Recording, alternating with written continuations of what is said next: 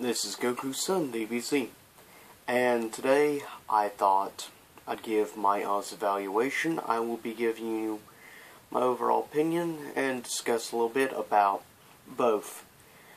Giving you my final verdict on two story modes that I played in the last 2 weeks. That is Marvel vs. Capcom Infinite and Street Fighter V or Street Fighter 5 story modes. Which, of course, I have uploaded the complete playthrough of the story mode of Street Fighter 5. As I mentioned in the last video, unfortunately, I'm not going to be able to do Marvel vs. Capcom Infinite because it had a block on being able to record footage from the story mode. Everything else you can record on a Marvel vs. Capcom Infinite, like Archimo and all that. But yeah, for some reason, story mode is blocked from recording. Taking pictures or anything, for that matter. So that kind of sucks. I wanted to show footage and stuff.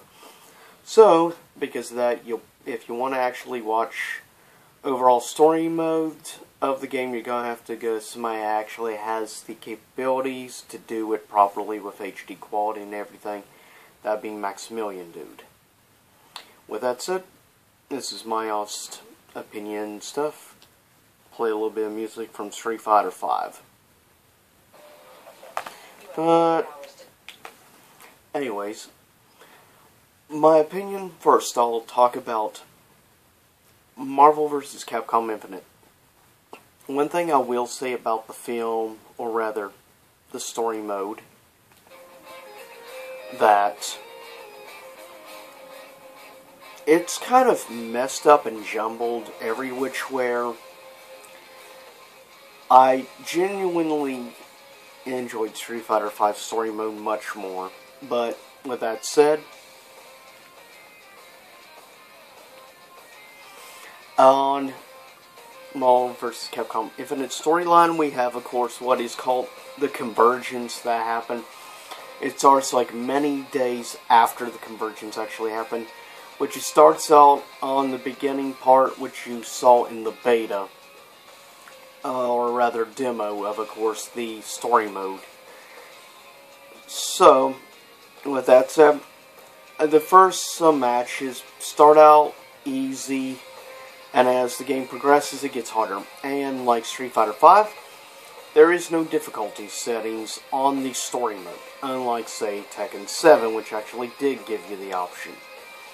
So, by the end of the game, you can expect to be struggling with a lot of the fights. I'd say the first fight that you really see a spike, and the thing is, this convergence, thanks to the fusion of course, Sigma and Ultron, creating Ultron Sigma, with the reality gem, or stone, whichever you want to call it, and space, would fuse these two realities together. We learn later on in the story mode, so yeah, spoiler alert, we learn that originally the idea was suggested by Jeddah from Darkstalkers. Ends up in the realm, I guess you could say, of darkness, whatever you want to call it. But he talks to Lady Death and suggests an idea.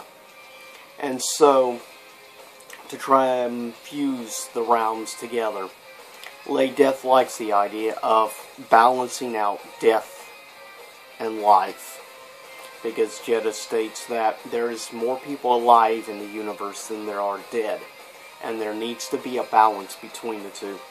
And his suggestion definitely intrigues Lady Death, so she manipulates, of course, Thanos. Thanos brings in and shows us our reality, because living cannot enter that, and of course it ends up being Ultron. Though, of course, Ultron with Sigma concoct a plan. So, like a day later, on the day of the convergence, they trick Thanos in the lab. And together they end up fusing with, of course, the reality gem. And then take Space Gem from, of course, Thanos. As we see, ends up locked up. We see a lot of other characters in story mode. There are characters in the game and stuff in the story mode, I really don't do jack squat, in all honesty. I don't know what they are meant to be used for, or what their importance is. Characters like Spencer are worth jack squat. He's an annoying character, to be fair. I just don't like the guy. I don't like his design. I don't like his gameplay or anything. Or his personality, or lack thereof. But it's interesting, especially interesting when you see other things like combined together, like the world of Monster Hunter merges with Ukanda or whatever, and it becomes Valconda, which is kind of interesting to say the least. Also, Umbrella from, of course, the Capcom universe merges from the Marvel universe AIM and becomes like Aimbrella or something like that. Some stupid combination name like that. And we see, instead of Wesker being in charge, which Wesker is nowhere to be seen, of course, in this game, the one calling the shots in this new merger version of Umbrella is the head of AIM himself, MODOK.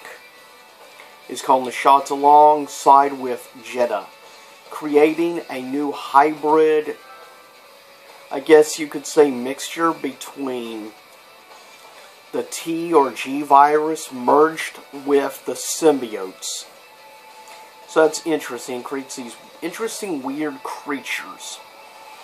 And a giant, creepy, gigantic symbiote dog of sorts, I guess you could say. Which is like Jeddah's little baby. Which has the soul stone inside it. So yeah, needless to say. And then also you get a fight Nemesis, and he's when the difficulty starts jumping up in the story mode, is definitely Nemesis. I love, though, the design of Nemesis in this game. I think he looks way better than he did in Ultimate Marvel vs. Capcom 3. As my own personal opinion, gameplay-wise, he's pretty much the same for the most part. He hasn't really changed any in gameplay. I think I liked some of those stuff that he did do differently. I prefer some of his gameplay better in Ultimate Marvel vs. Capcom 3. But his design is far superior in this game, in my opinion. Other characters I don't really get why they were in the game, or rather story mode, is characters like Frank West. But I never played the Dead Rising series, so I can't really give an honest evaluation of the character. Hagar is definitely cool. He definitely is good for submission, holds like his power bombs and stuff, do heck damage. And then as we get towards the end, finally, like, Iron Man gets a flashback of the past, and he realizes how the convergence, everything happened. Also, for a while, and by the way, Jeddah is not working with, actually, Ultron Sigma. He is trying to be Ultron Sigma so he can basically become, I guess you could say, the top ruler.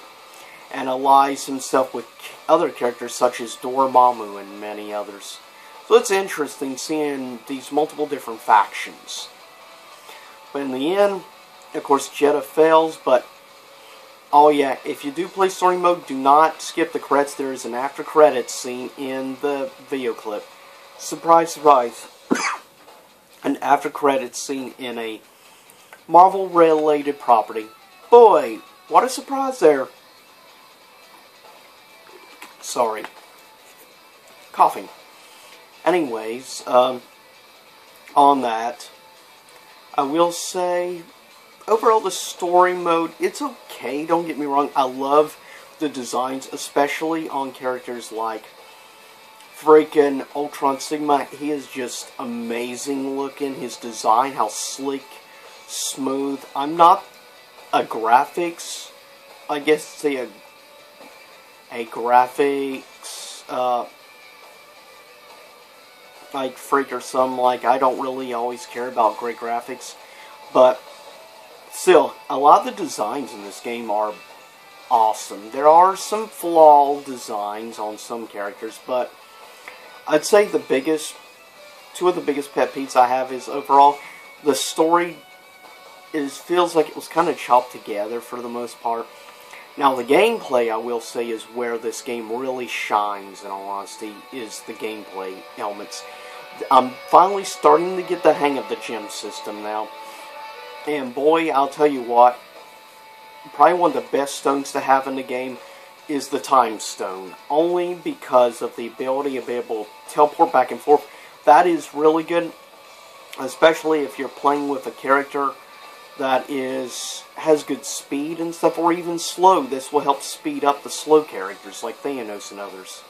But it really works well for characters like Iron Man and others. Are by far the best to use with that gem.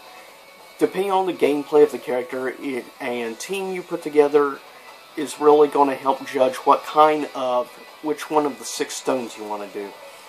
In arcade mode, which you might have noticed in my first gameplay of arcade mode, one thing that's cool about it is that you actually can change stones for each round, which is actually a really cool idea. That way you can come with different strategies depending on who your opponents are, to what kind of stone to use. Final form at the end, once Ultron Sigma is defeated, you see Omega. Ultron Omega? Which is actually more or less like just part of Ultron connected to a giant version body of Sigma, which is based off the design of one of Sigma's forms he took in one of the Mega Man X games that you have to fight him. I forget which X game, though, it was that this form was based off of. But it's really awesome.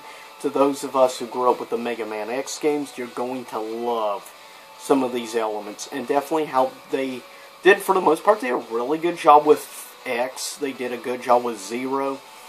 So to any old school Mega Man or Mega Man X fans, you're definitely going to appreciate this game because they actually do justice to X. Thank goodness.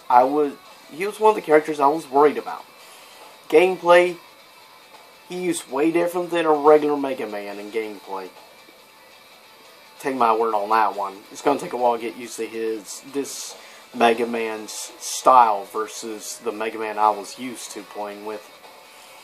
But for me in this game right now, I'd say my 5 favorite characters to play with are, right now personally, Ryu, Gamora. I really like her style in the game. I also, even though I really need to improve with him, I really do like Jeddah, to be honest. Of characters, I'm actually surprised I'm really enjoying play because I did not like him in Ultimate Marvel vs. Capcom 3 is Dormammu of all characters. Also, I really enjoy playing with Captain America. I've always been a fan of Captain America's gameplay style. With that said, but that's my opinion on the story mode overall. On a scale of 1 to 10, like I gave Tekken, probably a 9.5 or a 10 out of 10 on their story mode. I give this game, honestly, an 8 out of 10 on the story mode as a whole. It definitely has a lot of areas it needs to improve on now. If I base the overall game, I think with gameplay, everything combined, story mode gets like an 8 out of 10. The game mechanics and stuff of that nature gets a 10 out of 10. But all around, all elements combined, I would have to give Marvel vs. Capcom Infinite a 9 out of 10. Not a 7 or whatever IGN crap does. Now, my opinion on Street Fighter 5 story mode. In my personal opinion, this was actually a really good, really solid. As I've said before, even though I'm still trying, after all this time, I'm still trying to get used to the V-trigger part of the gameplay and everything, and get used to some of the other characters. Because I will tell you right now, I absolutely suck with characters like Vega. I just suck with them. I'll never be good with characters like Vega, ever. And I'm not really good with at least the newer style of Bison. Bison in like Street Fighter 2 I actually was decent with. Of characters in this game, I will say, gameplay wise, I really do like the completely different way that Charlie Nash plays now. of character. He's also one I'd like to get better with over a longer period of time, do a lot more practice with. Also, of other characters I'd really like to get better with, honestly, is Urian. I actually enjoy some of his abilities. I want to learn how to do like his electric shield and stuff like that, special V-trigger. Definitely it'd be cool to get the hang of that. But I will say, definitely, story mode is actually really good.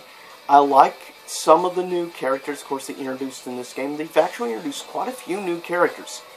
They also did a good job with returning characters like Jerry and others. And it was nice finally seeing them put in place a lot of seeds connecting with Street Fighter 3 universe, like Urian being brought into this game, or I'm trying, darn it, to remember her name now. Which, of course, becomes the right-hand lady of Lord Gill. Which, of course, you see in the post and a mid-credits scene, of course, Lord Gill officially. So, hopefully that means then Gill will be the big bad boss of Street Fighter 6. But, Lord help us, there's going to be a lot of boss rages on that guy. As somebody who has faced Gill multiple times now in Street Fighter 3 games, he's a nightmare to fight against, but he's certainly a good, worthy adversary, but he's cheap as heck. But overall gameplay, or rather, gameplay, I have to give, honestly, the overall gameplay and in-game mechanics of Street Fighter V probably a 9 to a 9.5 out of 10. I think some of the gameplay elements of Marvel vs. Capcom Infinite are actually superior. But overall, the gameplay is still super solid as a Street Fighter game. Easily one of the best games in the series in mechanics. As I said, give it a 9 to a 9.5 out of 10. So that's a really good overall.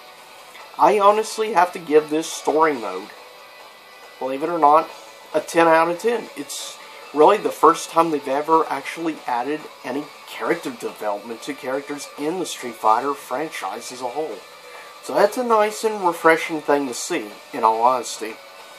I very much, as you know, this gameplay, I died quite a few times against, obviously, Bison at the end, but it's freaking Bison, and that stupid Psycho Crusher special big trigger and everything he has makes him ridiculous. But, with that said, yeah, I give story mode a 10 out of 10. Overall game mechanics a 9.5 out of 10. And Jerome, I give, on a score of 1 to 10, to this game, I give Street Fighter V a 9.5 out of 10. Yep. Though, I don't like the individual story mode things with the very cheap clips and stuff, but you can tell they went all out with the actual story mode. Main characters I find annoying in story mode. One specific character that really annoys me. Whereas a couple in Marvel vs. Capcom Infinite. Fang. Fang really annoys me big time in the story mode of Street Fighter V. Just saying. But there's definitely a lot of Easter eggs in the game for obviously Street Fighter 3 fans, like Urian, of course, the young lady. Which, of course, you end up seeing at the very end, of course, a little bit of a, I guess you could say, a look at Gil.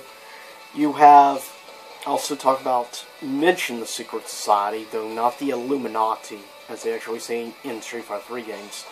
You have this young, of course, grappler, female character, which you see from Brazil, and the introduction, though he's not playable, of her little brother, which, by the way, is Sean, which will, of course, become the pupil of Ken Masters in the Street Fighter 3 series.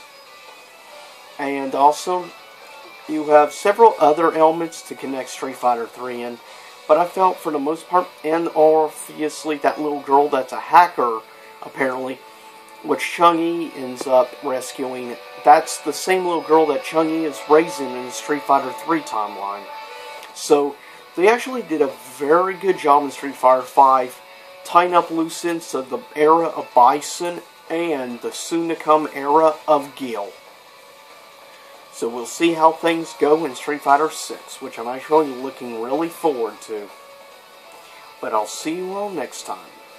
Same YouTube time, same YouTube channel. And yeah, as I said, the final verdict. A 9 out of 10 for Marvel vs. Capcom Infinite, and a 9.5 out of 10 to Street Fighter V.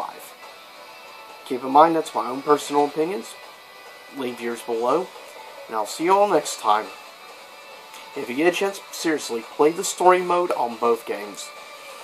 Though it's not the super best story mode overall with Marvel vs. Capcom Infinite, I will tell you, if you haven't picked up Street Fighter V, get Street Fighter V. At least get the very base for 20 bucks. That's not bad. And you can download for free the story mode. And take my word, the story mode is more than worth your about 3.5 hours of time to play. If you're a Street Fighter fan, you'll really appreciate all the Easter eggs and all of the elements in the story mode. But I'll get off for now, and I'll see you next time.